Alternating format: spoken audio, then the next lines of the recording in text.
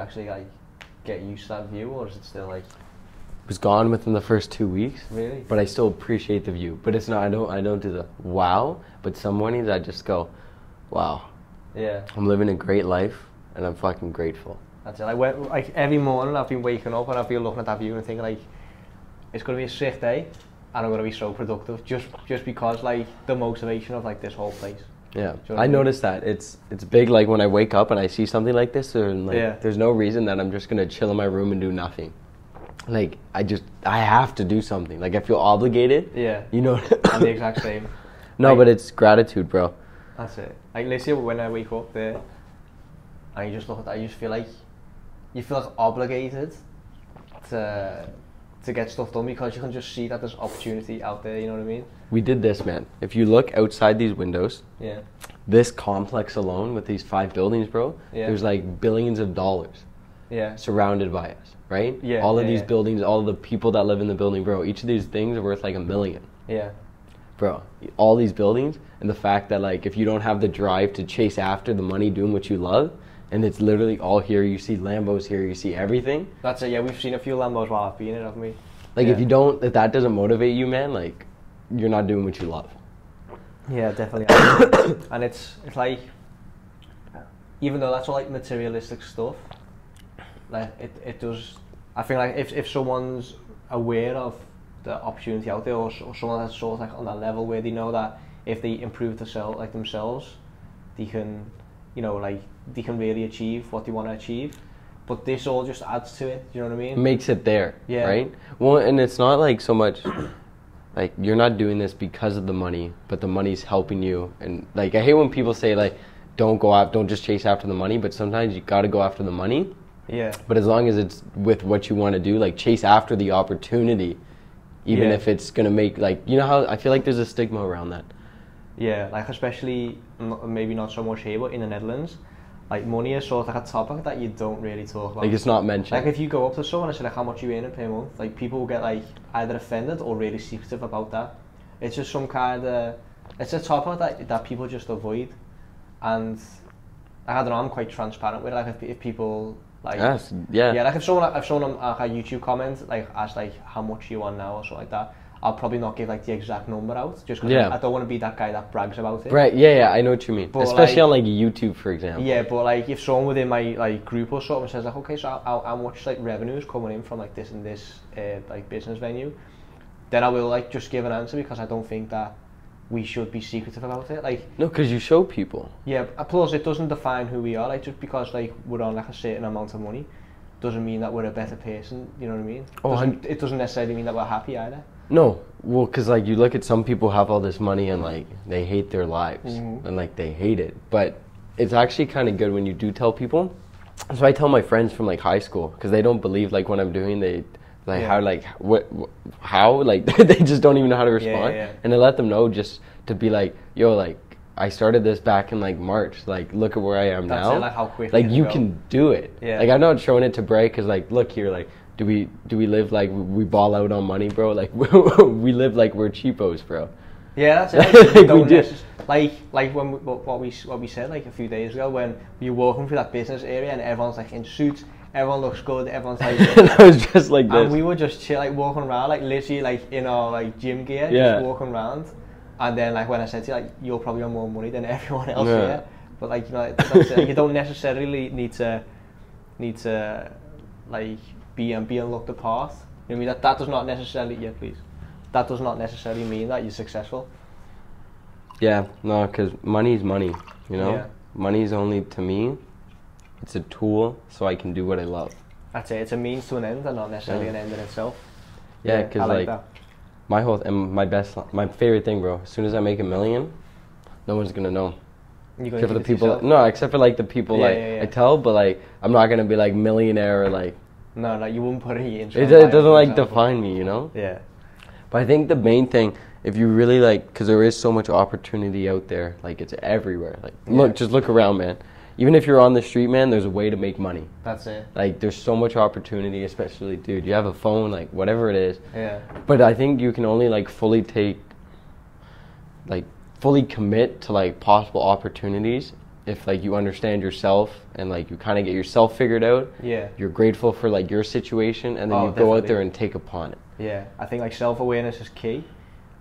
And I also like, do you ever feel like that, like even though because we're in this like bubble, we sort of, it feels like a lot of people know like about the opportunity, but if you take a step back, like do you ever think like we are like the 1% or like the 10% that actually understand how much opportunity there is with like social media, for example? Yeah, because people say it, and like you get those DMs where people are, oh, I'm gonna start doing this, but it's not until you actually start doing it, you have like some success, and then you realize like, holy shit, I did that in this short amount of time, and it's only gonna like exponentially get better. That's it. And I feel like we are so lucky to be brought up in this generation, because like I think like this is, be honest, this is probably the easiest time to become a millionaire.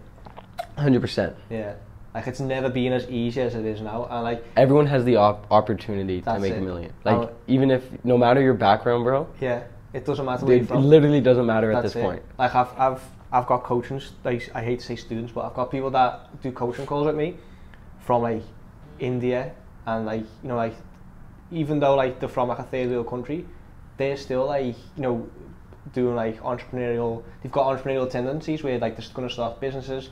They're actually getting clients from overseas. You know, like it does not matter that they're from India. Like you know what I mean? Like, it's not defining them. That's it. Like social, I think literally like we are so lucky. And like obviously like me and you are both like grateful for it. But, bro, like, you're in fucking Toronto, that's man. It. Like this would not be possible if you know what I mean? Like if social media wasn't here. But we are so lucky to be like part of this generation and this like just be born in this era basically. Yeah, and then I think as soon as you realize that and you understand that, you match that with your why. Your why is so strong. Just be grateful for. Like, whether you wake up with a view like this or whether you wake up in, like, a closet because you live with, like, 9 of your family members, man. Yeah. Be grateful just because you have the potential to, like, pursue an opportunity. Yeah, if you've got Wi-Fi, that's it. That's all you need to get started. Dude, you don't have Wi-Fi, go to the fucking library. You don't have that's library, bro? Free Wi-Fi find someone who has data, be like, I need a hotspot you for, like, 30 minutes. Yeah. And just do, like, there's so many ways. Like, there's, no matter how you look at it, man, you can do it. Definitely. We are all lucky to be born during like, this era, I think. Cheers, brother. Yeah. Hashtag Lucky Sperm Club. Lucky Sperm Club? Because what is it, like 1 in 400 trillion? Yeah, something like that, yeah. You come up with the first hashtag. What? Lucky Sperm Club? Yeah. Skype Close Gang? And then riding the wave. We're just making up hashtags here. That's legendary. There's going to be a point where one of our like stupid sayings is going to become like a trending topic. You know? I want the Skype Close Gang to be a thing. Yeah, I think that should be a thing. Dude, I'm going to tell this to you guys right here. Skype Close Gang. If you're not closing your meetings on Skype, if you're still meeting people in person, that's it, yeah. You're missing out. Skype Close Gang. Funny thing is, like, there hasn't been any business owner that has actually said, like, we object to Skype. They appreciate it. Yeah, they say, oh yeah, fine, like, you know, because it's the way we work, like we'll save you money, time and money as well by That's what you say? doing it through Skype. Yeah. I've literally got one client that said, like, you know, we'd like to invite you over, but it was more so just so I could see the building more, see where, you know, see the whole like operations part of it. It's good to go, for sure, but meeting a client for the first time, I don't think it's worth going in person. Obviously, like if it's a big deal, like it's worth it, but I think your best bet is just honestly phoning them, and all you present is like, yeah, I just want to save you as much time so we don't have to meet in person. We can accomplish what we would do in an hour in a meeting in 20 minutes on Skype. How does that sound? Yeah, that's it, because like you get on the call, you get right to the point, and you know the purpose of it. You don't need to how go are there. you? Yeah, that's it. And like I feel like if you're physically there, you feel obligated to make a bit of small talk. Yeah, because like, you're at the thing. Yeah. Oh, this looks nice. How are you doing? Oh, that's a nice photo. How was your trip to here? You know, like, did you bump in? Like, did you get stuck in traffic? Stuff like that. Like on Skype, there's a time and place. There's a time and place for that. But like, if you're just like, if they haven't paid you yet, man, give them just the time that you have to. That's where I look at it. Yeah, because your time is valuable. Like I think a lot of people also like they don't value the time as much as they should. No, like they don't. That's why biggest thing, best chain, the 15-minute calls for $5. Yeah, that's a good incentive. The amount of booking, the less amount of bookings I got dropped by like I'd say 75% because of the $5 thing. But the people that do book it, They're Yeah. serious. Like I got one in like 30 minutes, Yeah. 15-minute call. I'm gonna provide as much value as possible. If he doesn't think it was worth it, I'll give him back his $5. $5 is irrelevant. Like what's $5? Yeah, that's it. It's just like it's like a sort of like. If they miss it, it doesn't matter. I got Yeah. $5. Yeah, that's If they it. come, great. We made a good connection. Yeah. Plus, it's like they've invested in it, so they wanna like you know what I mean. They're serious about it. Yeah. Yeah, that's like one of the main like. I was really debating whether to bring out digital products for free, because like the social media marketing agency, that is my main source of income, and like I really do want like help people like sort of achieve the same. So I have for a long time I was debating like giving out digital products that people would normally Charge for, give it for free, but then like It's just your YouTube then at that point. That's how I look at it. true, but it was also like explained to me that because it's free, people will perceive the value as free. Yeah. Whereas if they pay for it, they'll be much more inclined They're to gonna take grab action. the book. They're gonna start writing and stuff. If Yeah. it's something free, people don't do. Like I know when I first started, like YouTube videos, I used to take notes on like every single YouTube video. Yeah. Now I only take notes on YouTube videos like if I actively like search up a specific thing, not if I'm just watching, because to me that's just like knowledge just coming through. Information overload, Yeah, essentially. But like Yeah. if I buy anything, or even if it's like $5, man, like laser focused and like That's it, because you value it more. That's it. You've paid for it, so you want to actually benefit from it. The perceived value of value. Yeah, that's it. Like, yeah, exactly. What does that even mean? No, but I'm on it. I get it. Yeah, I think I confused myself, but it makes sense. Like, what is the perceived value of value? Like, that's like. Wait, does that make sense? I know exactly. You know what I mean, right? Yeah, like I was on it. Yeah. Do you ever get like people that are in your circle that like they want something for free that you've got, Oh, all the time. and like That's what happened yesterday. That's why I closed the deal. because you want it for free. He wanted the contract for free. Yeah. I already said I'd give him my cold call script and like some of my best pitches, and like he could message me any other time. Yeah. And he asked for the contract. I was like, yeah, brother, it's in the 30K close footage. Yeah. He's like, that's 150. It's a lot right now. I was like, dude, let's make it work right now. It's not because like I want to like make the money, because the money's like extra. That's it. But I already so provided. it takes action. Yeah, providing value, and I know for a fact Yeah. by him buying that, it's going to increase his sales skills. And if he doesn't find a value at all, which will not be true, Yeah. I'll give him his money back. That's it.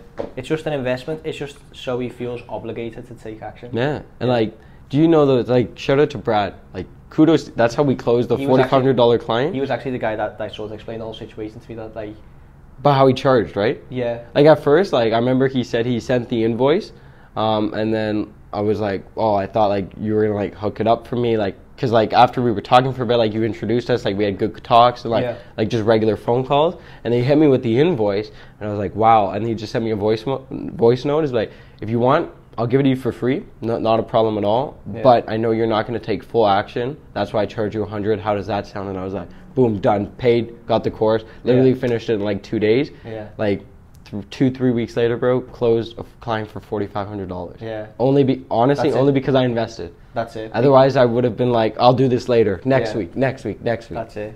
Yeah. The perceived value of value, bro. Exactly.